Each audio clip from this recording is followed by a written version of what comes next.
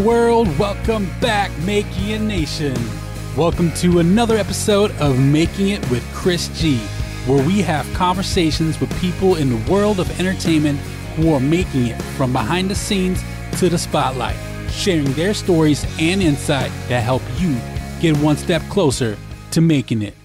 Thanks, everybody. Welcome back to Making It with Chris G. I hope you guys had an awesome Thanksgiving. I hope you enjoyed the Thanksgiving special episode where we had 5 lessons to building a foundation of mastery. This was basically a highlight episode with a few lessons in between where we elaborated on each of the 5 lessons. But these highlights included lessons from Greg Rollett, Eric Charles, Christine Cameron, Alex Knight, and Catherine Forbes, who have all been very awesome and great past podcast guests. It actually came out really good. I hope you guys had a chance to listen to it, and I want to encourage you guys to check it out. 5 lessons to building a foundation of mastery in the entertainment business. Just want to again encourage you guys, please subscribe on iTunes or Podcast Addict, anywhere where podcasts exist. Leave us a review. It really helps the podcast out a whole lot. 5 stars will be awesome. But, you know, if we sucked and we just didn't bring it, then give us 1 star. But hopefully it's a 5-star review. If you get a quick chance to write a couple words, that'd be amazing. It really does help us out in the iTunes rankings and gets us more listeners. Keeps this podcast coming back to you guys every single week for free every Thursday. And we're also now on SoundCloud. So you can go on soundcloud.com/Chris Goyzueta. That's Chris, CHRIS. And the last name is Goyzueta. So soundcloud.com/Chris Goyzueta. You can also find me on Twitter and Instagram at Chris Goyzueta. Feel free, please, to keep in touch. Don't be shy. Let us know what you think of the podcast. Let us know any questions you might have for guests, any types of guests you'd like to see, or types of guests you'd like to see more of. We're all about bringing the best information to you guys possible about the world of entertainment and the music industry. And I hope you're enjoying what you're hearing so far. We're also starting to release the episodes on YouTube as well. So if you're a YouTube person, we're going to be releasing them every Tuesday and Thursday on YouTube until we're all caught up with the podcast. And then we'll just keep releasing every Thursday with the regular schedule. And the website is almost up as well. So we're getting there. We're getting there. We got the podcast going on iTunes, the SoundCloud going, the YouTube going. Now the website needs to get ready next for you guys. So on to the lesson of the week. So this was inspired by Alex Knight. And the part that's inspired by Alex Knight is branding the lesson of the week. And, you know, we do this music business talk on Twitter. And it's called MB Talk. So if you search the hashtag MB Talk on Twitter, you'll find some of the conversations we've had there. And why not better than to call this session MB Talk? MB Talk with Chris G, music business talk. Lesson for this week is become a content creator. Regardless if you're a musician, actor, comedian, marketing person, or anybody that's going into any entertainment or creative field, becoming a content creator and a content expert, like learning as much as you can about creating and posting consistent content, will really help you stand out with your fans, create a following, and engage with your fans. So I read this book by Joe Pulizzi, Pulizzi. And in this book, there's a chapter where he talks about the 3 and 3 model. So the 3 and 3 model basically is content always comes in stages of 3. So the first three types of content are personal, and then the second 3 are business related. And I mean, technically they're both business, but the first 3 types of content are very personal to what your goals are, what you're trying to reach. So they're the personal stage. And for Joe Pulizzi in the book, his first 3, the personal ones, were blogging, writing books, and public speaking. That's how he created content. Then the next 3 were digital media, print, so it was a monthly magazine that they printed, and organizing their own events.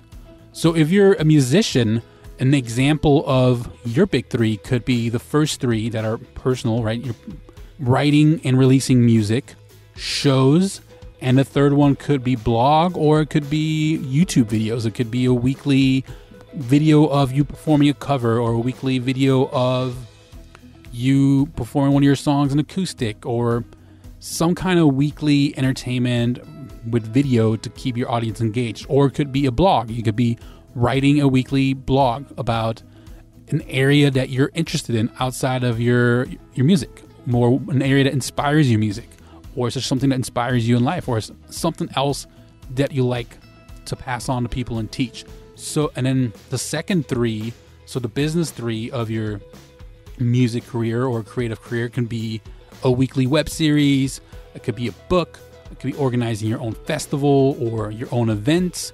The blog could be in there again for if you're not using it in the beginning. So, or releasing also a monthly magazine or something. Just come up with what fits your brand and what keeps authentic to you and who you are, but split those up into 2 stages of 3. So figure out your first 3, and you don't have to do all 3 at once. But when you start your content plan, kind of plan it out with the thought of there being 3 elements to your content. So for example, for the podcast, for this show, Making It with Chris G, right? The first big 3 are the personal ones. So first is this podcast, which is a weekly podcast. Then we have plans on having a weekly blog coming soon, and potentially a weekly web series, or where we have lessons, or doing our own events. So those will probably be our first big 3. And with other plans to come, but I don't want to really tell you guys all about all our plans right now. I want to keep some element of surprise, but figure out what are your first 3 that are very personal to you, right? It's important to create content to engage with your fans. By creating consistent content, there's a way that helps you build an audience, it helps you engage with your audience, and helps build trust with your audience by providing value and not always selling to them. By providing something they can consume that it's entertaining to them without having to feel obligated with buying something every time. So that's the whole concept of content marketing or content creation, is trying to provide value to your audience. So Gary Vaynerchuk has this really cool quote in his book, Jab, Jab, Jab, Right Hook, where he says, give them so much value, they feel guilty not supporting you. So if you give people so much value when your call to action comes, so your sales pitch, when you finally want them to buy a ticket to your show or buy your music or your movie, your film, your book, whatever it is you want them to buy, after you've created so much value for your audience, they're going to want to support you.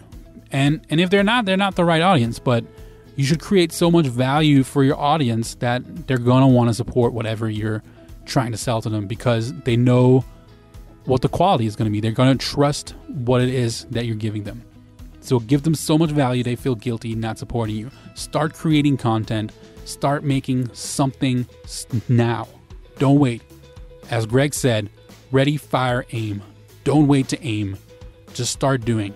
Create your content. So that's our lesson for the week. Let's go on to today's guest. Today's guest is another good friend of mine. His name's Adam Taylor. He graduated from Full Sail University with an associate's degree in show production and a bachelor's degree in music business. After he graduated from Full Sail, he went on to work at the Plaza Live, where he became the production manager. Then, from there, after several years and several battles and wars, as I call them, at the Plaza, he went on to become a tour and production manager for a band called Delta Rae, who he ran sound for. Right out of the first 3 months, he ran sound for them at the Democratic National Convention, where he met Michelle Obama. He's also ran sound for them at the David Letterman Show and many other TV shows. He's also worked with them at Bonnaroo, Hangout Fest, Voodoo Fest, Austin City Limits, and many, many more amazing festivals. He works full-time for the band, whether they're on tour or not. Adam has traveled with Delta Rae all over the world, and he's just in the early stages of what's going to be a very beautiful career, whether it's the entire time with Delta Rae or he's going to move on to other bands from there on. But he's going to be a very successful tour and production manager, and it's really awesome to share that side of the road life of of a production manager and a tour manager with you guys to see a different perspective of the different types of careers that are out there. Adam is very creative as a production manager and is always willing to do whatever it takes to get the job done. I have no doubt in my mind that he's going to be very successful at what he does. And I'm really excited to present this interview to you guys with Mr. Adam Taylor.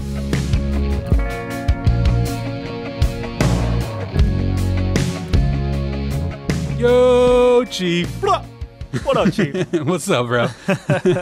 So it's good to have you in town, man, in Orlando. Good. Yeah, it's good to be back. It's been a few years with off and on quick little visits, but yeah, it's good to be back. Nice weather. Yeah. So we were hanging out at a food and wine festival in Epcot. Yeah, and that was fun. Thanks for inviting me to come out there and spend time, meet your girl, and oh yeah, it was fantastic. Bring Alicia along. Yeah, we walked all the way across the park, and first stop was Germany. Travel the world over to Germany. So cliche. I always feel like people always feel obligated to take me to eat German food. I'm like, hey, I can eat German food at home. I don't have to go eat at a German restaurant. Right. Well, I just feel like I wanted the firsthand experience of Germany. Yeah. With the German there, speaking the language. Yeah, for the second time anyway. Yeah. It was just well, Dankeschön for hanging with me over there. Absolutely, yeah, for sure. What was your favorite beer or your favorite place to eat? Oh God, well, what was I think Scotland or something had like a whiskey aged stout. Oh, nice. That sounds good. Oh, it was delicious. Nice. Got a lobster roll too over in America.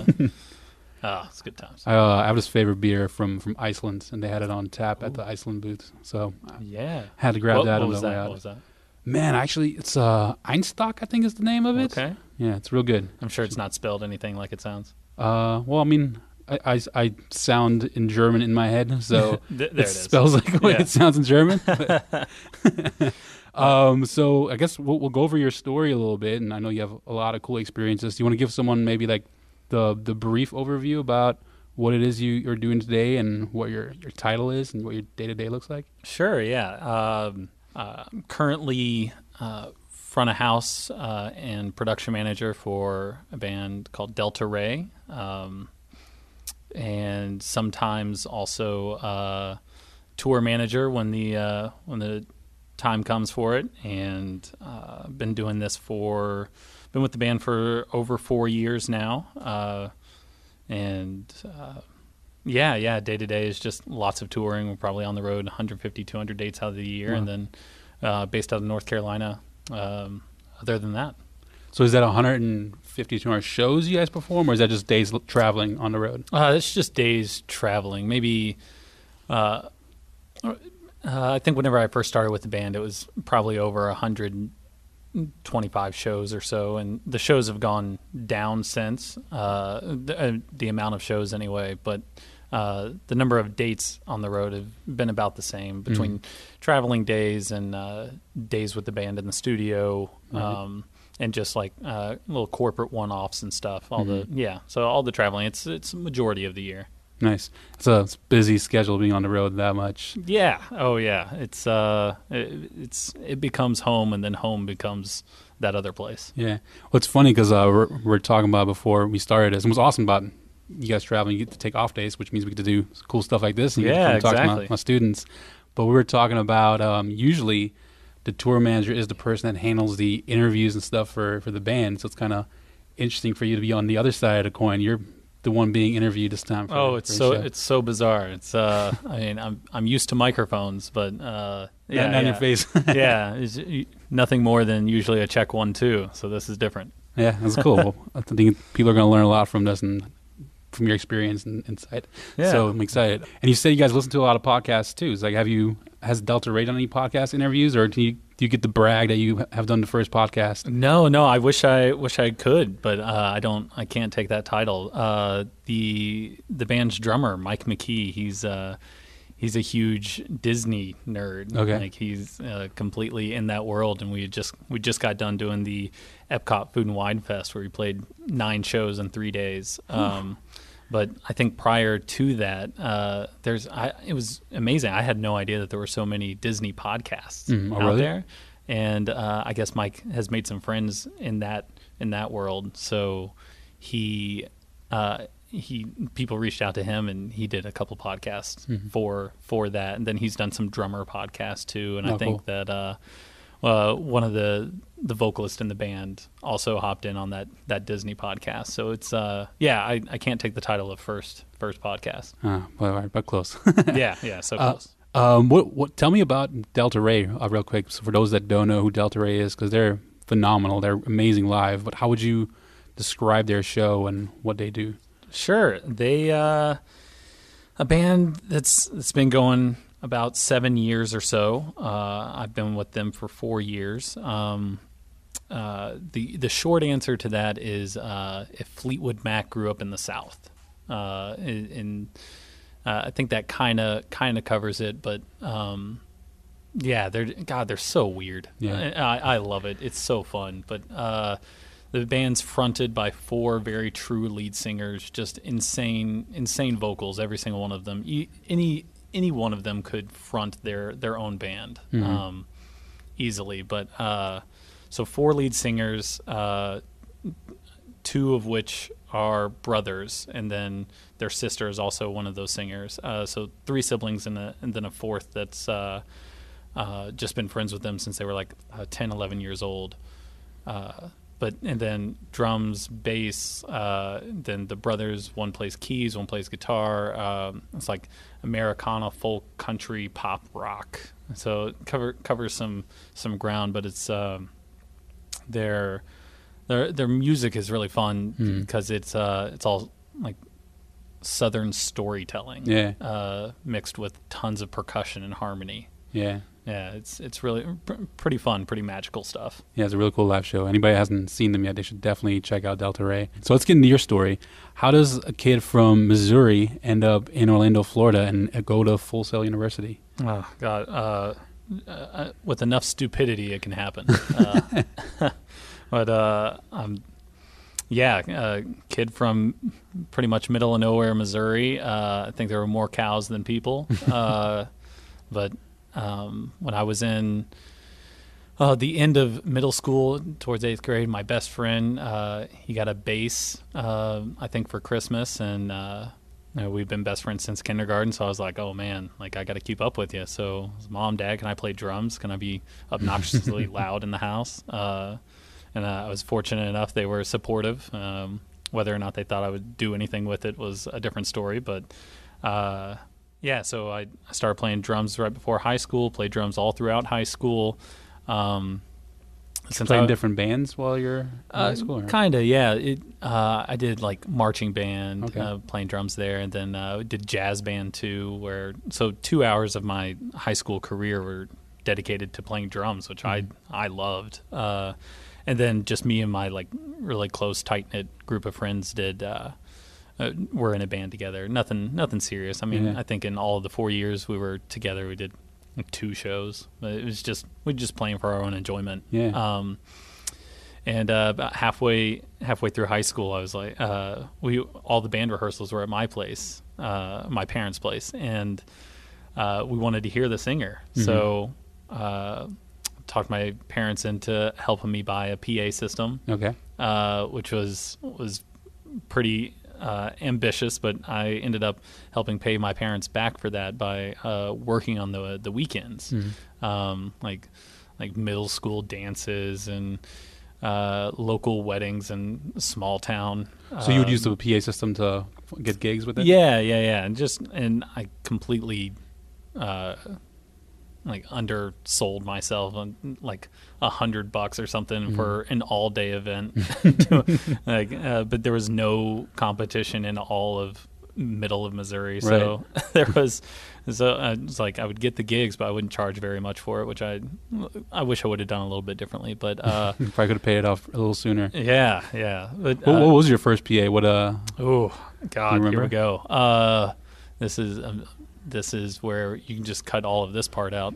Let's see. It was a Behringer 16-channel. I think it was a 16.4.2. Like a couple onboard effects on that, but that was me learning how feedback works and learning what not to do. But I had a Crown 602 amp that was powering 2 Yamaha 15s, and then made enough money from doing weekend gigs. I ended up buying some dual Yamaha 18 sub, and got another Crown XTI. Oh, this is way too much information, but you had a good sized PA though. Yeah, it was good. I mean, it was enough to do some crazy damage as an 18-year-old kid. Yeah, 16-year-old kid. I guess whenever I first got it, but it was it was really fun. But I fell in love with setting it up. Like, all right, cool. So how can I take this setup and scale it, and like maybe loom all the cables together so I can set it up 10 minutes quicker, and get these weekend things done. And like then once I had paid my parents back a little bit, and then I would just reinvest in it, buy some lighting, buy some microphones, get some other stuff going, would rent wireless stuff for bigger weddings. And it just became really obsessed with cabling. Anyway, so that was high school. And then the singer of this band, one of my best friends, we were about to graduate, and he told me about Full Sail in Orlando. And he was going for recording. And we were both into audio, so I was like, oh, man, this place sounds great. I hate studio stuff, though, so have fun. He's like, no, well, I just went down there. I did, like, this behind-the-scenes tour. They have an incredible concert program. And I'm like, what? This is nuts. So I'd never even heard of Full Sail. I'd never visited, but I was staying over at my friend's house one night, and then we just stayed up to, like, 6, 7 a.m. talking about palm trees and Florida. And as a kid from Missouri, it sounded like a crazy adventure. Have you ever been to Florida prior to coming here? No. I think I'd been to Colorado once whenever I was like 13. Other than that, I'd never really done any traveling that I could remember. So it seemed, like a crazy adventure. And then I was at the point like almost graduating high school, and was like going to go into design drafting, like wear a tie every day, kind of go to the office. It just sounded very unappealing. So after staying over at my friend's house, I woke up the next morning and told my parents about Full Sail. They had no idea. They were scared shitless. Sorry. Oh yeah. Sorry. This was when? In 2000? Yeah, this is like beginning of 2007. 2007. Yeah. I mean, it's not that long ago, but in those times, I mean even still today now, it's telling your parents you're going to go to school to learn audio or production. Right, like, exactly. What does that even mean? Yeah, like it's pretty far cry from like a law degree or anything. And I just remember their first question was like, great, what kind of salary can this make? Great, how much does this school cost? All answers I didn't have, but I just felt that calling. I was just had to do it. So a few months later, I graduated high school. My friend and I were making plans to move down here. And then, a few months after that, in fall of 2007, started Full Sail. And then fall of 2008, I had my associates. And fall of 2009, I had my bachelor's. And that's the crazy thing that it happened so fast. Oh, it was so quick. Well, it's crazy being from middle of nowhere, Missouri, then coming down here. It's such a culture shock. Like I feel like I grew more in that 2 years than I had 18 years prior. Yeah, first time away from home, brand new place. Yeah. Freedom. Yeah. It's like, oh, all right, cool. Let me make all these mistakes. This is fun. Yeah. When you, I don't know what point during your time at Full Sail you started working at the Plaza, but we both worked at the Plaza together where we met. And you first started off, it's a long question, I'm going to read this one off. Yeah. But you first started off as a stagehand and production assistant, and eventually worked your way up to be an audio engineer for the Plaza and then the production manager. Now, everyone, after they go to college, have like some sort of fear of failure, or the opposite, just feeling entitled that they can just easily walk in and get those types of jobs. And you are living proof that it's hard work, but you can definitely get it. What would you tell someone that wants to work their way up at a venue and become a production manager and eventually end up on tour? Oh, yeah. Long question there. But as you said, we met at Plaza. I actually got a quote-unquote job at the Plaza a month before I graduated in 2009. One of my really good friends at the time, he had a gig at Plaza, and he just asked if I wanted to come by. Mm-hmm. Was that Ryan or Scott? Okay. And we were just hanging out, so he's like, come over here, like we'll just hang. I think it's a a couple Spanish comedians, and we'll just just come by. So it was like 2 microphones, like you'll be set up in no time. And the advance really hadn't been done for that show because they ended up showing up with like a 12-piece or 15-piece band to back these 2 comedians.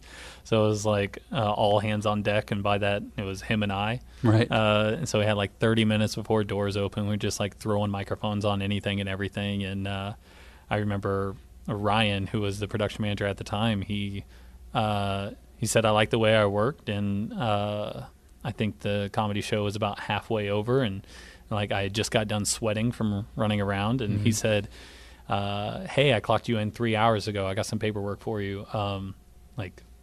Let's get you here some more." So did a few more gigs like that, and then there was a lot of unpaid time. Yeah.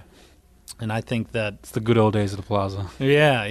And while like I think I was still growing and learning because I hadn't been in that environment. Everything prior to that had just been Full Sail, and like everything was like nicely set up. You had a good amount of time to set everything up, and the Plaza was different in that it's like, all right, we've got A and B, we need to get to F. Like, fill everything else in. So it was a good learning experience, but there was a lot of free time, and like. And I asked for that free time, like, hey, can I just come in and, like, I see there's, like, a big cable mess over here. Right. Can I redo all of this? Can I help out? Like, I believe in this place. Like, I want to kind of leave my mark. And I think that a lot of that unpaid time really paid off later by eventually becoming in a salaried position once my boss at the time moved on, and then becoming, like, head production manager over the venue. Where I did a lot of my teeth cutting, and it was really good for me. But my advice, just be prepared to do extra work on top of what you think you deserve. Like if you're looking to do the 6 to 8 hours or 40 hours a week, and you don't want to do anything more than that, well, prepared to not go further than that. Absolutely. And put in that extra time, and then also like. Put a smile on, like bite your tongue, grit your teeth, whatever you need to do to get through the day. But your attitude is what's going to take you further than anything. Absolutely. Totally, and that'll get you further. And then someday, randomly, a band that you really like and fall in love with come through, and you'll hit it off, and then you won't hear from them for a year. Right. Well, before we get to that story, go for it. Speaking of cutting your teeth and learning, at the Plaza, you also worked with a talent buyer, me, who was cutting his teeth at the same time and learning, and put you through a lot of crazy shit when it comes to my God, the production world. What's the craziest thing that I've ever put you through at the Plaza? Oh, the biggest frustration I remember at the Plaza. So there was Plaza that we did, and then there was your side gig, which was incredible at the time. You were so ambitious at that time and currently, but doing the Rock for Hunger stuff on top of Plaza stuff. God, like doing the full-on festival over. Like, where was that outside of Tinkerfield? Yeah. Oh God, that was nuts. But like doing that with you was that was the longest day, maybe the longest day I've ever had. The craziest thing that I couldn't grasp at that point was that the band needs to feel good in a room. Like I was more at that point like concentrated on audio. Like, okay, well. Obviously, the band would want to be on a bigger stage with better monitors. So, because the Plaza, for anyone who doesn't know, the Plaza was at that point had 2 rooms, and like a 1,600 capacity room, and then a 600 capacity room. And then I was like, oh, well, every band wants to be in the bigger room. Like that's like everything's better over there. And then the smaller room had less equipment, less stuff, fewer monitors, just. It was like more of a thrown together room, and you would always want to put bands in the smaller room for bands that had sold under 1,000 tickets or under 500 tickets. And I was like, oh man, that does still feel good in the big room. Put them in there because I can do more in there. The better lights, better sound. I can have more techs on in there to help me. And it was like, no, you've got this band that's coming in with 400 people, and you're the only tech because we're actually not making money on it because we had to go from the big room to the small room, and I hated it. I could not stand it, and that happened all the time because it's it's so tough for bands to tour down to Florida because you're like going to a dead end and then you have to circle back. But I hated it. But ever since I've been on tour with a band, it's amazing how the band feels on stage and what they remember from venues. Some of the best memories I have with this band that I'm out with now is like they've loved 120 people in like a 150 cap room. Right. Wasn't even sold out or anything, but that's like their best memory of like seeing people sing along, or like they're just drenched in sweat and they love it. They love that more than the like big 3,000 cap rooms that we do, where the audio's better, but the band experience isn't as good. But the room is half empty. Yeah, you saw that, you knew that going into it, and as a kid, I didn't see past what my own priorities were. Right. Well, and when you're first starting out, I was first starting out too, so you don't know how to like explain it. All you know is the band's gonna like it better, and we're gonna make more money doing it, so we can't go in the big room. But right. It's hard to explain it when you're first starting out, and you have a million things going on that we don't all figuring out at the same time. And you got this 20-year-old kid bitching about not having the bigger PA. What was the day when we had a car in the lobby? We had a show in the big room with another show afterwards and a show at the small room at the same time. You remember that day? Yeah. I want to say it was... I remember there being like a metal band in the big room. And then metal band in the small room, and it was a comedy act in the that was the second main show. Room. And there was a show before that. Yeah. Maybe it was like a jazz or something. Yeah. And there was a time where we got into like a capacity scare because all the shows were selling well. We have a car in the lobby taking up space. Right. And we have hundreds of people coming and not enough space for it. What were we thinking? Yeah, because the cars were there because they were paying for sponsorships, so that was income. 2 shows in the main room, that was like income from both of those shows, like, and all selling well. Show in the small room, everyone's at the one bar for the whole thing, and it was like 1,000 people in a lobby that could fit maybe 300. Like it took like 10 minutes to walk 100 feet to your seat. It was insane. But being pulled a million different ways. I had like 10 microphones to cover everything. It was oh god, it was horrible. And never enough equipment in that place. Right. Yeah, that was one of those, like, get there at 8 a.m. and leave at 8 a.m. Speaking of equipment, and then when we brought up Rock for Hunger at Tinker Field, we pretty much raided the Plaza of all their equipment to put this giant festival on that we had no gear for. And at the time, I was driving 1999 Chevy Tahoe, just 2-door, though, so it was big, but not that big. And you wasted a whole tank of gas just to go 10 miles down the road. Oh, easily. It wasn't how many miles per gallon, it was how many gallons per mile I could get on that thing. But yeah, it was like carrying gear back and forth. Like, we might have gotten a U-Haul for some of the stuff, and it was like, oh, I forgot this. Like, throwing speakers in there. So what we have, 4 stages, Tinker Field? We have 4 stages. Yeah, we grabbed all the bike racks from the Plaza. Everything. God, we raided monitors. Thank God we didn't have a show that day. Yeah. It would have been horrible. And anybody that works at the Plaza, hopefully you guys aren't listening right now. Yeah, right. It's like, thank you for letting us borrow everything. Like, even the Plaza's main competitors, I remember we were like started grabbing monitors from, borrowing it from everybody. Yeah, what was in like Firestone, and just like asking favors from anyone. God, what a thing. How does someone go from that crazy world of being a production manager at a venue that's pretty DIY to ending up as the tour manager and production manager for a band like Delta Rae? Oh man, the DIY does not stop. Like, I love Delta Rae, and I think that really going to go places and hope to go there with them. But they're not the biggest of the big, not on like no huge tour budget. Like when someone asks like, "Oh man, great show! Like, where's the crew?" I just like shake their hand and say, "Hi, I'm the crew." This is it.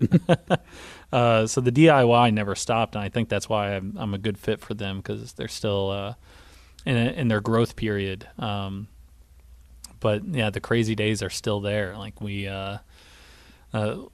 It doesn't stop. Like last year, going to the Middle East for a few days on like borrowing guitars that had just been sitting in closets, and you just scrap it all together. Even just a few days ago, like guitar straps are breaking, and over at Epcot, and they've got all the gear, but there's still other little things that we've got to fit and piece together. So it's it was like a lateral move in that sense of being scrappy, but it was like the Plaza on tour with one band. Yeah. Well, how'd you end up getting that opportunity working with Delta Rae? Because that's a pretty cool story as well. Yeah. So you, the talent buyer of the Plaza, you brought in a band called Carbon Leaf, and I think it was maybe Delta Rae's first cross-country tour that they had ever done. They were opening up for Carbon Leaf, and they came into the small room, and I think that Carbon Leaf was a headliner band. They maybe sold like 150 tickets or something. Nothing huge, but Delta Rae was then opening for them, and just another day. It was like a one-tech show. I was the only one on. I think there was another guy at the time that was kind of interning under me, just wanting to learn audio. So I had him as a little bit of help. But Carbon Leaf did their sound check, and then Delta Rae got on stage and got their microphone set up. Just another standard day, and then I checked their vocals, and they blew me away with their harmonies. It was insane. We had worked some pretty big acts that had come through Plaza, and these guys just blew me away more than anybody else. And so I was very impressed at soundcheck. I was like, whoa, this is nuts. So I went over to the main room, and I grabbed like a CD player, CD recorder, and brought it over to the small room, and I recorded their set without them knowing. And then after the show, I was like, guys, you were incredible. Like, I'm sure you know that. And they were the most humble people I've ever met. They're so nice. But I said, like, I don't know if you've heard you, but here's a CD of your show. They said, oh, that's so great. Thank you so much. This is fun. Can we listen to it? So we took the CD over to the main room with the bigger PA, more subs, which I think I might have forced that a little bit. Like, let's go listen to it on these speakers. Yeah. Show off. Yeah, exactly. But I played it for them, and I still have video that I save on Dropbox so that I can look at it all the time. It's like a minute-long clip of them, just them in the room listening back to their own set. You still have the video of when you play them their song? Yeah. Oh, you have to send me that, because I share that story in class all the time, and it'd be cool to absolutely show that. That'd be awesome. I watch it maybe once a month just to be like, all right, that's like those really testing days where it's like 4 airports and people are at each other's throats or something, like, oh God, why am I still here? Oh yeah, that's right, because of this. But they were just dancing throughout the room. They really liked my mix. They said, wow, you've never heard us before. You really get it, what we want to sound like. And we just made a really good connection. And then like 2 months later, you booked them at another venue, smaller venue, back booth. And they came through, and so there's 6 band members on stage, and I think maybe 6 or 9 people in the audience. And I was one of them. Just like, I remember setting the audio levels for what was my favorite song at the time, and just I set it and then went out of the booth and like started dancing. Like, I just loved the band. And I remember that night, I just told the band about this recently, but like, we didn't make any money on that show, and I think at that point I was making like $100 or something for mixing audio, and I was like, no, all right, these guys need gas money. Like, let's just give it to them. Yeah, I think you gave them $100 and I gave them $100. Yeah. Well, I gave you mine. I was just like, just include this in with what they have, and maybe give me a beer later or something, Chris. But but and then they never knew that you did that. No, not until recently. That's pretty cool. Yeah. So that was a fun story. I think we were driving through the middle of nowhere, Nevada or something, and just brought up old stories and told them about that. But and then I followed them, and they came out with this really cool video like on Halloween that year. This has been 2011, I think. And then that was Bottom of the River. Yeah, Bottom of the River. The chains and the trash cans. That's a really awesome song. Oh, it was nuts. So weird. It was like a perfect Halloween song. But I really kept in close contact with them. Like, and almost a year later, they their manager called me, and I hadn't heard from them. Nothing had really happened. Mm-hmm. They said, "Hey, are you interested at all in maybe coming out on tour with us and being a sound and tour manager?" And I just remember like, great, let me make a few calls. And get off the phone. Like I paced back and forth, like wore a hole in the rug of like the apartment I was in at the time, but calling my parents. And I called you like immediately after, like, oh my God, what do I do? This is nuts. Like, do I leave this like fairly okay job that I have at the Plaza to do this? But then I remembered like I was 18, leaving Missouri, and like I want to see the world. I want to do like work on with music that I love while doing it. That was my opportunity, and I've been with the band 4 years now, and I've done just that. Hit those goals. Yeah, that was awesome. What was the hardest part about making that decision? Because you were pretty loyal to the Plaza, I remember.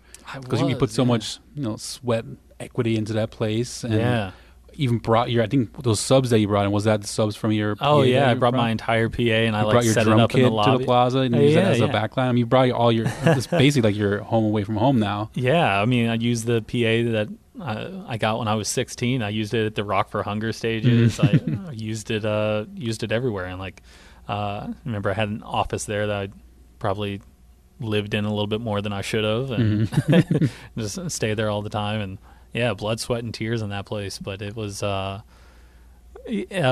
growth is a scary thing when it's like at your doorstep. Absolutely. I mean, like completely uprooting from your entire childhood and everything in Orlando, and then going completely House of Blues in New Orleans. Yeah, but it's New Orleans. It's easy.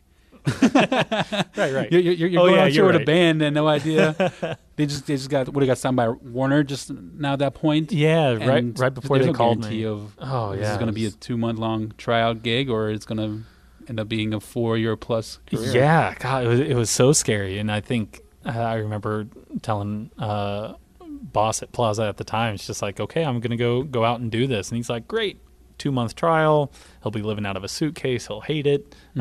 Great. We'll see you in 2 months, and we'll be back at Plaza. And it sucked. There was so many sleepless nights, but I think that even though the Plaza was scrappy, I think that I had like hit a little bit of a plateau, and I missed that feeling of growth. So I knew that this would completely throw me off, get me out of my element, and that 2 months was incredible. It was, I mean, very, very humble beginnings with Delta Rae. It was like 7 people, 2 hotel rooms, like a 12-passenger van, like going completely across the country, but had some great life-changing experiences within those 2 months. As far as like the things I saw in the country, the people I met.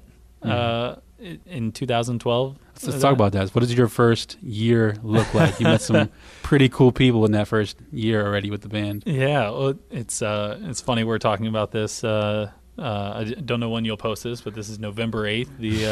This is Election Day, 2016, and I remember the time leading up to the election in 2012. I was with Delta Rae from September to November, I think, on my very first tour ever.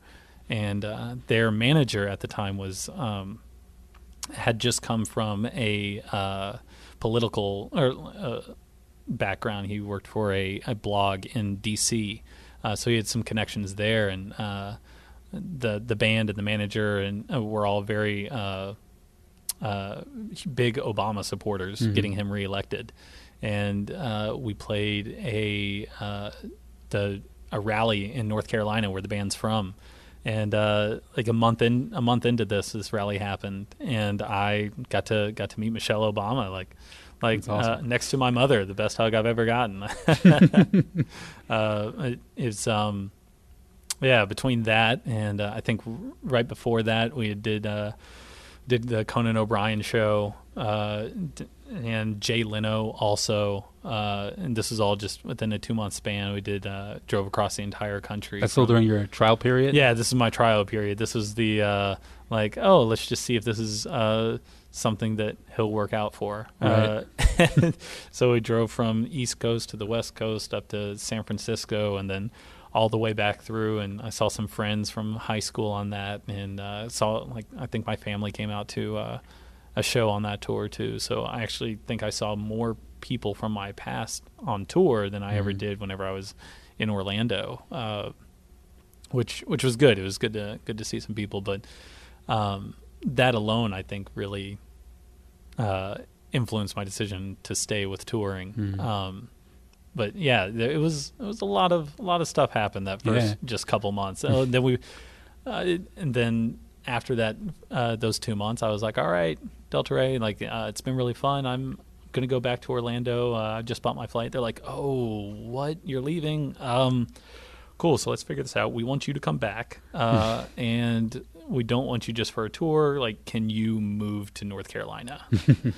So I ended up moving to North Carolina, and we started touring, I think, in January, just 2013, just right after that. And Obama obviously won, and we ended up we did a cruise in January, which was awesome. I'd never been on a cruise. Is that the Cayamo cruise? Yeah, the Cayamo cruise, yeah. like an artist songwriter cruise. And again, this is just me still doing more traveling, new experiences. So I loved that, but I had to do all the coordinating for that. And then the day we get off the cruise, we fly to DC in January for the inaugural ball in DC. And I just remember being like the most lobster red sunburnt person at this place. Like my skin is like peeling from the sunburn. Like you've been cruising the Caribbean. Yeah, in 10-degree weather. It was horrible. And I lost my phone on the beach the day before this, so had to figure out how to get a brand new phone like immediately getting off the plane. It was what a mess it was. It was a whirlwind of a first 6 months or so with the band, and but yeah, best decision I've ever made. Yeah, absolutely. Yeah. Got a lot of amazing experiences right out of the gate. Yeah, yeah. It looks like you're still having awesome experiences traveling the world, this band. Yeah. Finally hit some other continents last year and the year before. And have you hit every continent already? No. Not many shows in Antarctica. Okay. But no. One day we'll play for the in South Penguins. America. Haven't gone there either, but yeah, we did Australia and Europe, and we got like a little bit of Asia and Northern Africa as well. So yeah, cool. I've been some places. It's been fun. Well, what has been your favorite place so far that you've visited? Oh man, I think I told you about this. Utrecht, Netherlands. It's 30, 40 minutes outside of Amsterdam. So it's got the Amsterdam feel, all the canals and the bike culture there, and the coffee is amazing, but without all of the touristiness of Amsterdam. So it was beautiful there. I love that place. Yeah. Would you go back just to the vacation? Hands down. Yeah. That's I joke that's been like the best part of touring is like, okay, so there's a lot of these places I go that I would never pay to go. Right. But knowing what places I would love to hit again in my life, but getting that on someone else's dime has been pretty nice. Now, when you go to these places, you a lot of times just a real quick in and out, or do you actually get to enjoy these places a little bit and travel a bit and do some of the touristy stuff? There's it's a little bit of both. It was really weird. Like whenever I first started, I'd never been anywhere really in America even, but I mean at this point I've been to New York 50 times, 100 times, like ridiculous. But a lot of those times are just quick in and out. We're there for 6-7 hours, have enough time to hit a pizza place and then leave. Other times we've got 3 days off in the city, and I can see old classmates. But a lot of the international stuff was kind of quick in, quick out. Like able to like walk 5-6 blocks or so and kind of take in what I can. But we had a few days off over there, like in London. We got to go, I think had 2 days in a row off there, and nice. to see a bunch of museums and stuff. And same for Australia was not too much downtime there, but we went there like in the middle of January, and it was the end of summer there. Oh, that's So right. it's Opposite calendar. it was insane. So we fly out of JFK and snow on the ground, and then get to Australia, and we're going to the beach. It was it was awesome. Yeah. So yeah, it's a good balance of like having some time off and check places out the more you go to them. Mm-hmm. Now, with all this travel, I mean, as much fun as it sounds and getting to see all these cool places, what are some challenges that come with that, with life and your career being on the road all the time and traveling? It's finding a way to stay healthy on the road is tough. Just so many gas stations. Like, as fun as it is to go to all these places, I'd say half of touring is just 15 hours a day in a van.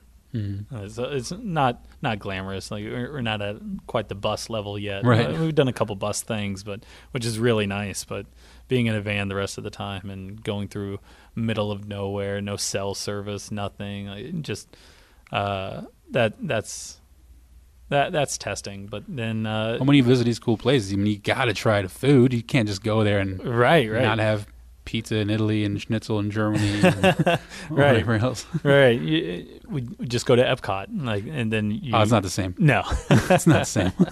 It's you go to all these cool places and you can do that, but the rest half the time is just gas station food, like old like gross pizza or something. It's just not great. But in personal life too, it's so tough to keep connections with family and friends. Like, you lose track of days. Like, it's just things get very monotonous, and you don't have a standard Monday morning at work or anything. It's days just really roll into each other, and forget what week it is, forget what month it is sometimes. Right. I remember being on tour, and the worst I've maybe ever felt, like, I forgot my mom's birthday. Oh, no. Being on tour. Yeah, I forgot my best friend's birthday. My best friend since kindergarten, I forgot his birthday. Like, little things, like we'd always call each other and such. But I think somebody called me to remind me that it was my birthday. Oh, wow. It was nuts. But you're so focused on keeping track of the band schedule. Where do they need to be? When do they need to be there? When do they have radio interviews? Do they have any in-store performances? Oh, you exactly. kind of lose track of your own schedule? Yeah. Like, sometimes I forget to wake up, but it's my job to make sure everybody else is awake. It's, a lot of endless nights just being on the phone, advancing shows, sending out emails, getting emails, being in the middle of a show. Like, all right, cool, the band is off stage for 30 seconds while they're doing an encore. I can get in like 2 emails right now. Right. And then it go immediately from encore to, all right, cool, now I got to go sell merch, and I got to do that and get the band out here to do signings, and then I got to go pack up the stage, and the band's got to wake up early, so I should drive tonight. So it gets nuts, but it's pretty fun. I've been doing it for 4 years, and I finally feel like I'm getting the hang of it a little bit, and can start getting used to it finally. Yeah, I can start moving on with like more personal life, like having a relationship and such. So it's fun. Nice. It's quite the juggling act. Yeah, for sure. Who have been some of your biggest influences? People that a lot of people probably don't know. I guess that depends, like personal influences versus like business influences. Give me both. Let's see, business influences. Like tour managing is okay, but it's not what I love to do. I'm more sound and audio. But Dave Rat, who started his own production company, Rat Sound, and he's been audio engineer for Blink-182, Red Hot Chili Peppers for like 30 years or something crazy. He's got a crazy YouTube channel that I'm always like stalking to see like when the next thing he's going to post, and it's just him like in his warehouse just being like, oh, so I found out some of this weird stuff with sub frequencies and how they interact with each other, and I'll just watch those YouTube videos all day. Cool. Yeah, he's a cool inspiration. And then like personal life, I have a lot of the same work ethic as my dad does. He's been in a management position at a big company since he was 16, 18. He's been with that same company his whole life. But I just remember, like, he works at a big store, and he would just we'd go to visit him, and I just remember his walking speed was my running speed as a kid. And I think that's how I move in a venue. And he's given me so much great advice, especially whenever I worked at Plaza, as far as like trying to be into a management position there. So yeah, he's been a big influence, and luckily genetically I just got a lot of a lot of him in me. Yeah, characteristics. Right. So that was he was a big influence on me. That's cool. Yeah. And you think he's as scary as it was for you to move to Florida and pursue this degree that they never even heard of? Oh God, they're proud now of what you're doing. Oh, he was so scared. He co-signed on my student loan, so he was more scared than I was. But my parents love the band. I think they're pretty proud. So yeah, I think it's all right as long as I don't fault on my loans. I think we're okay. Yeah. Now you guys travel about 200 days a year. Yeah. 250 days a year, and you've been with them for 4 years, and you pretty much work for them full time. So what do you do when you guys are not on the road, when you're at home? A lot of the non-road time, or at least in the past, over the past 4 years, a lot of the times that they are off the road, they are working on new songs, because they're only 2 albums in. They're about to come out with their third, but when does that come out? Hopefully beginning of next year, okay. Early 2017. Hopefully that'll be coming out, and hopefully there's a big campaign behind it. Is that also with Warner?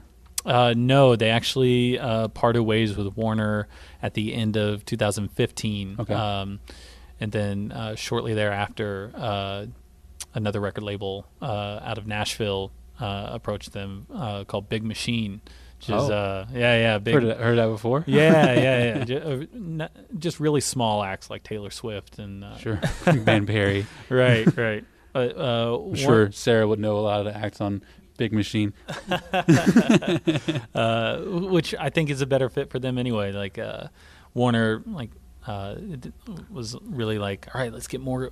Let's get really guitar heavy. Let's rock. All right, we want you to scream these lyrics, and right.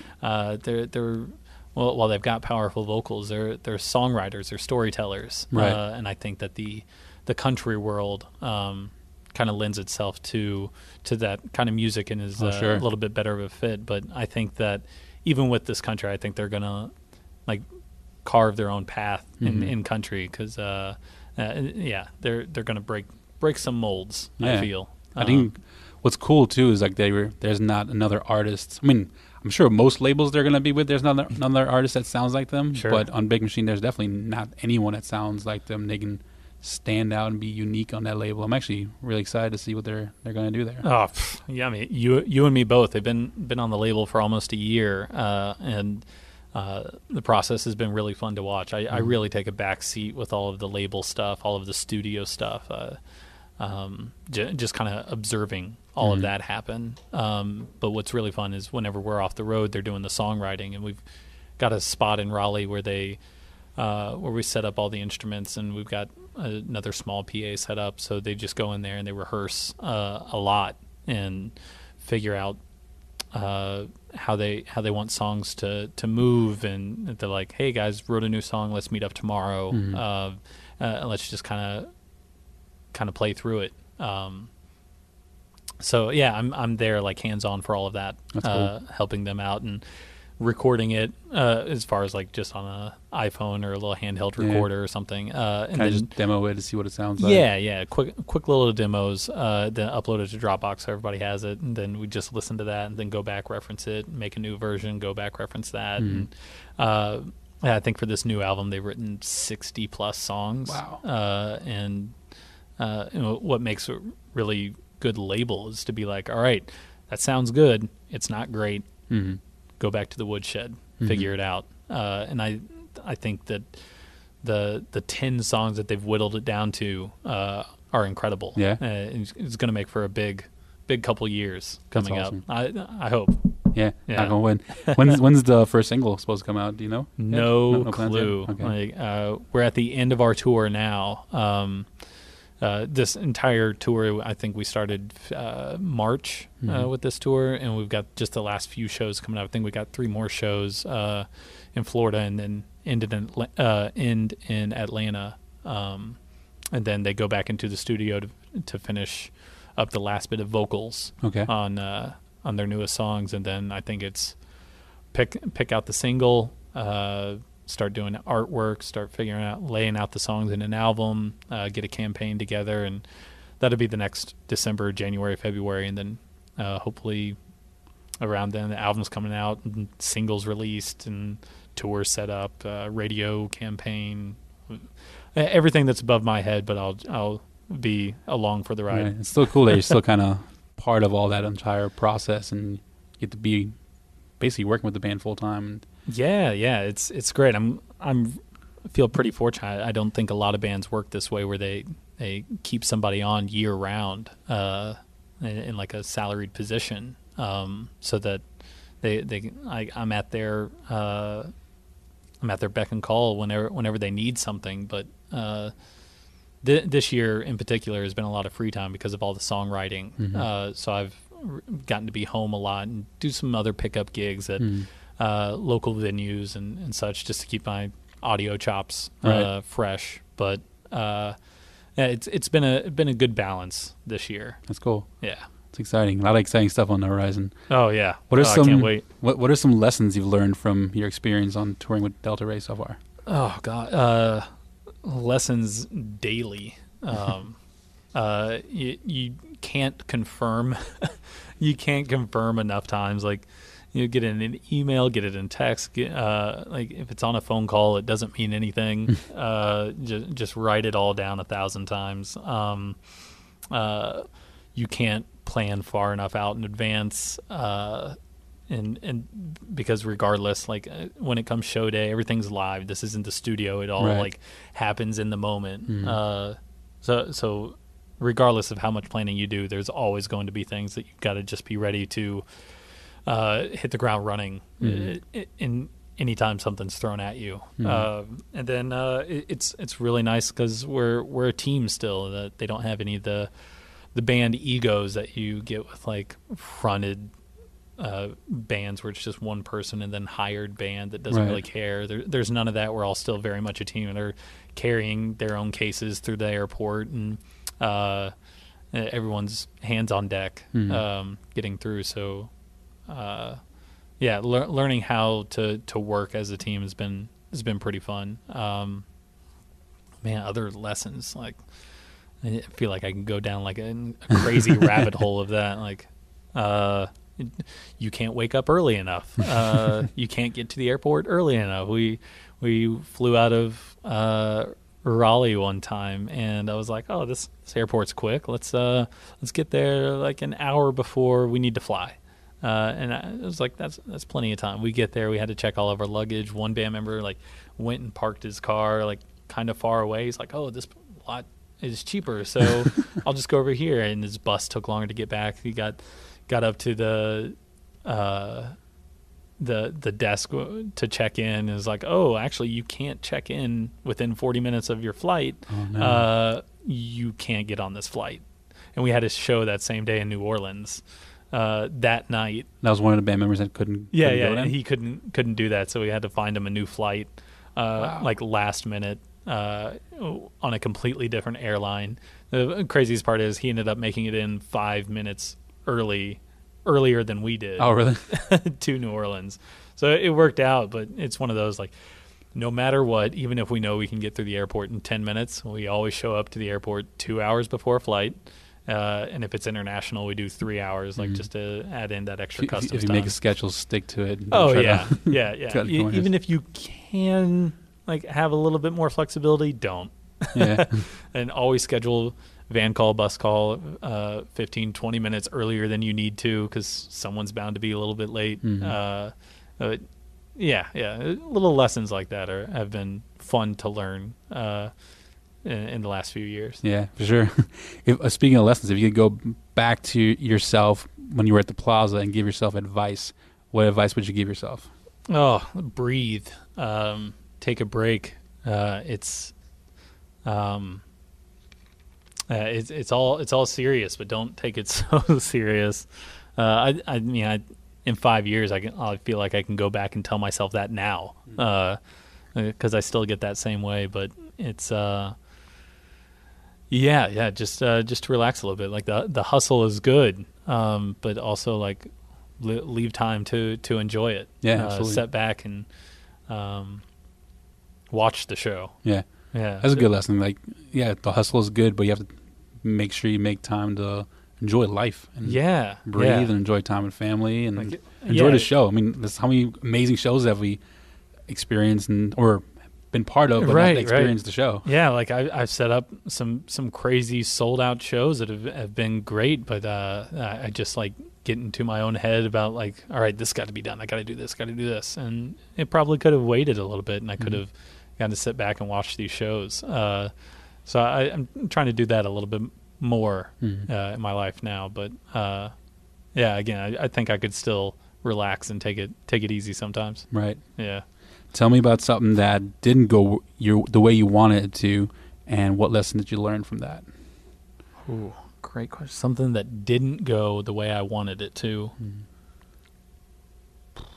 What comes to the top of my head is doing the shows at the Plaza. I wanted them in the main room, but they were in the small room. Like worse PA, worse gear, but I was so mad at that point. It was, but knowing how the bands feel now, it's. We just lost battery on our GoPro, so whoever's watching on YouTube, you can still hear us, so it'll be okay. Right. But yeah, doing those doing those shows, I wish it would go a different way. Put them in the main room, but now being on the other side of it, I've learned that that's not the way to do it, as I mentioned before. Right. If you had to set 3 goals for yourself, a 6-month goal, a 1-year goal, and a 2-year goal, what would you like to achieve at each of those points? From now? From now.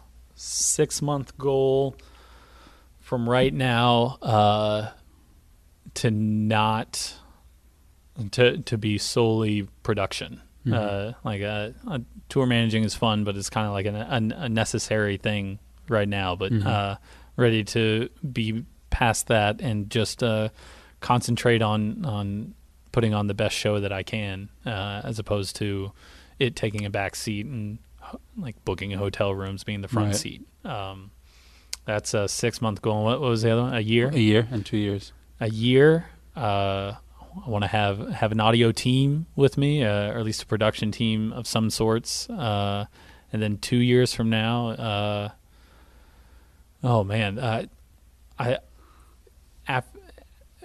have been being with, or I'm saying it wrong, but after being with this band for 4 years, like if you would ask me a year ago to project out another year, it would be so wrong.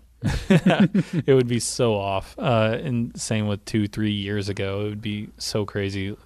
Trying to project out 2 years now is, that's nuts. I don't know. Be it amphitheaters, big shows. Like, I don't know, maybe do a second interview.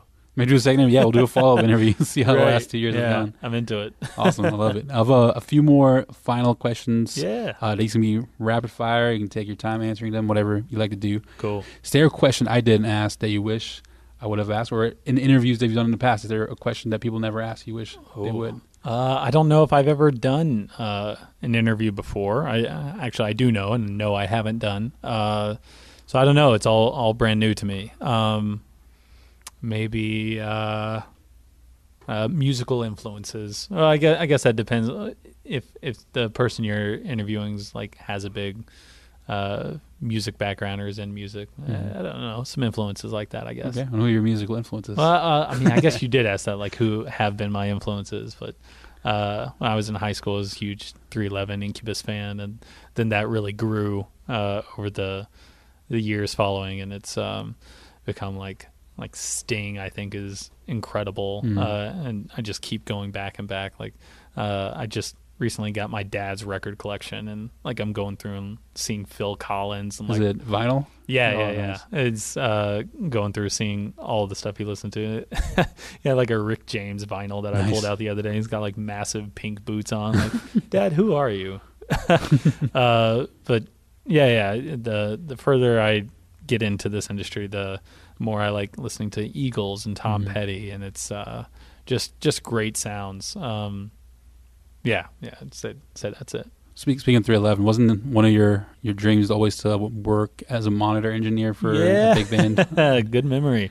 Yeah, it's really funny when we were working at Plaza. 311's monitor engineer actually came through on tour with a different band, and I didn't really like that guy. He was very, very curmudgeon-y, just very, very pessimistic guy. And I was like, man, if only 311 would have had me. I'm gonna take his job one day. Right. Yeah. But instead, Delta Rae's record's gonna kill it, and you're gonna run monitors for them in amphitheaters. Oh God, 2 years from now. Yeah. 2 years from now, amphitheaters and interviews. Tell me about an app that you want to recommend for people that should be using, like something that you've discovered recently, or something that helps you just organize your day, or it's gonna be just for fun too. Sure. A lot of people on tour, I'm sure, use it already, but anyone who's starting out, or anybody who is maybe in my shoes a few years ago, starting out with the band, like trying to organize stuff, Master Tour is incredible. Great company out of Chicago called Eventric makes that app just great for organization and doing everything with venues and advancing and financing, and it's great. For audio, I use an app called Audio Tools right on my phone. Help ring out monitors and help look at SPL levels and venues. So make sure you don't have any hearing damage going on. And then Temple Run is pretty good. Yeah. What's that? I don't know, like maybe the only game I've ever played. Okay. Like on just a dude running through the Amazon or something. You just jump over things, collect coins. That's pretty good. For those 15-hour van rides. More games. Yeah. I downloaded Sonic the Hedgehog on my phone. When you got 15 hours in a van. Yeah. You just find some entertainment. Yeah. Cool. What is a piece of media that you share the most that can be something that gives advice, motivates people, or even just entertain? This can be a book, a podcast, a video, an article, or so on. I guess that depends on who I talk to. If I'm talking to somebody that's in audio at all, I'll recommend the Dave Rat YouTube videos. Also an audio podcast, Sound Design Live, from a guy out in the Bay Area, puts that on. The band hates whenever I drive and I listen to that. Like everyone immediately throws headphones in because they hate hearing about sound reflections, and it's horrible. Well, yeah, I love that stuff. And then the band's really big into TV shows, so they've influenced me in a lot of things to watch. I'm watching The Wire right now, super old HBO show, but it was really, really great. And so I get a lot of show recommendations, media from them. Mm-hmm. Okay, cool. And who are some of your mentors? Right here, I'm talking to them. Whatever. I mean, we learned learned the hardest things at the same time. But as far as like music industry stuff, hands down, you. Like I remember starting out with the band, like, Chris, teach me how to do settlements. Like, how do I make sure a venue isn't screwing me? What if I do? Yeah, I think like one of the things advice, like, count the security guards. Are they charging you more security than they should be? Right. That was great. I have a class I do at Full Sail. It's called Deals and Settlements. Yeah, where the students have to learn how all the different types of deals that are out there, and how insane. to settle them by calculator and paper. Oh, yeah, and that's the best way to do it. I pull out my phone like every settlement that I have to do, and just like, all right, cool, yep, okay. Is the tax really supposed to be this? Right. Like, I think California tax maybe isn't that high, but yeah, it's weird. So yeah, you there, and then audio wise, Brian Robertson. Like, like as I was cutting my teeth, he was a great audio engineer that came through the Plaza that we'd have on our bigger shows. And for those that don't know Brian, he's worked audio for a long time, been a production manager, tour manager, and now works for Orlando Magic and Florida State University as their number one audio guy. I mean, he may have gone past beyond that, but right. Things that he was doing when we I mean, this guy's worked Super Bowls. Like, I think he works for Tampa Bay Buccaneers too. Like, he does a lot of broadcast audio, but he's just really, really smart, knows his stuff, and taught me a lot at the Plaza. But also, like, just I think it was him saying that just have a good attitude. It goes a long way. Yeah, I think he saw that in me whenever we were working together, and he's like, "You're going to be fine." Like, I would ask him a lot, like, "Cool, so how can I do this better? What can I do here?" He's like, "You'll figure it out as you go. Just have a good attitude about it and put a smile on. Like, you're going to go far." He wasn't worried about me, and that was really good advice. Right. Working with him was really great. So if you had a band starting out today, knowing everything that you know, but you had no contacts and only $500 to start with, what will your first year as a band look like? $500, no contacts. But you know everything that you know today. But I know everything I know today, starting out with the band. A lot of times, I think that openers will fall off of tours because a bus will break down or something. Like, I guess local venue, like, figure out who's opening, see if they can push doors back an hour, or push doors up an hour.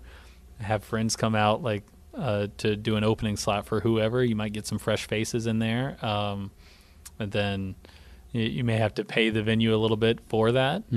So that'd be part of the 500, and then maybe give all of that money to your sound engineer. No, tip the sound guy. Tip the sound guy. Put it in the gas tank. Get in front of faces. Yeah, find new fans. Yeah, love it. And then, what's your definition of making it? Oof, you knew that one was coming. Oh yeah, I did.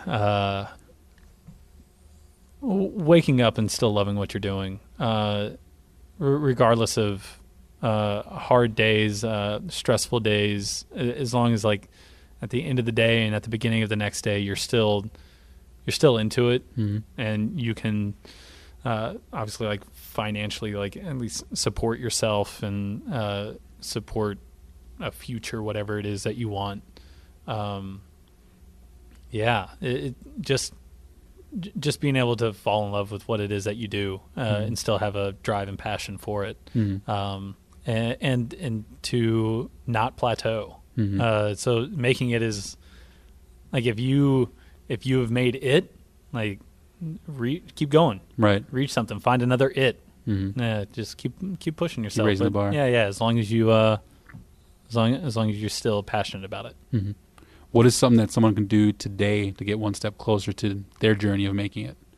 Ooh, pull out that stack of business cards. Figure out who you haven't reached out to. Reach out to them again.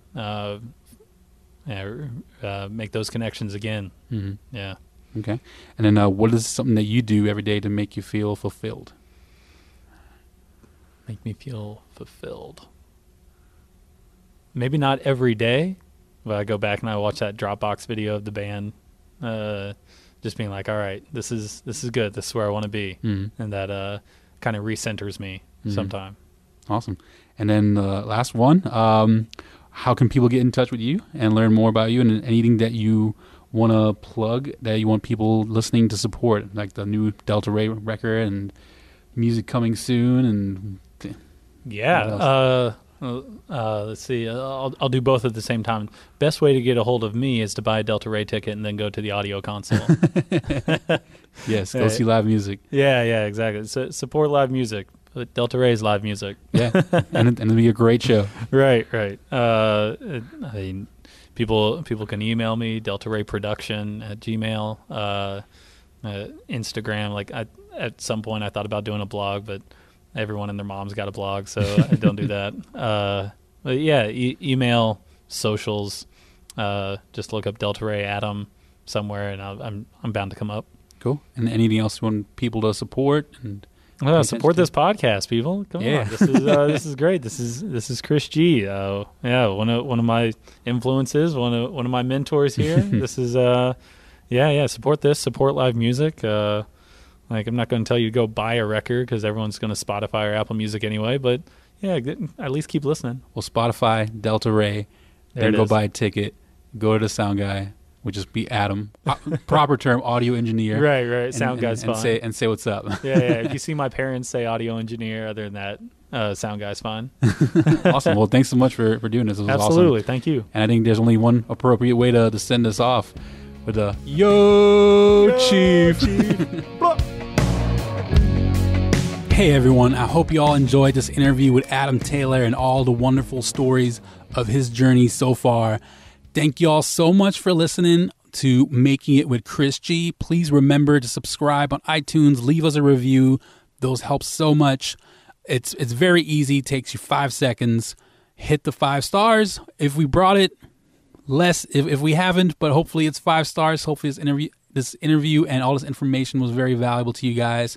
You can also follow us on SoundCloud, soundcloud.com/Chris Goyzueta. That's Chris, ChrisGoyzueta. We're also starting to pop up on YouTube and anywhere else podcasts live. My favorite app is Podcast Addict, since I unfortunately don't have an iPhone. I'm with the Droid people out there, but check us out on Podcast Addict. That's my favorite app. And thank you all again so much. I really appreciate you all for listening. Appreciate you taking the time. Hopefully you're learning a lot from these interviews every single week. So see you again next week on Making It with Chris G. And remember, try new things, make stuff, create content, be good to people, and in the words of the great Bob Marley, live the life you love.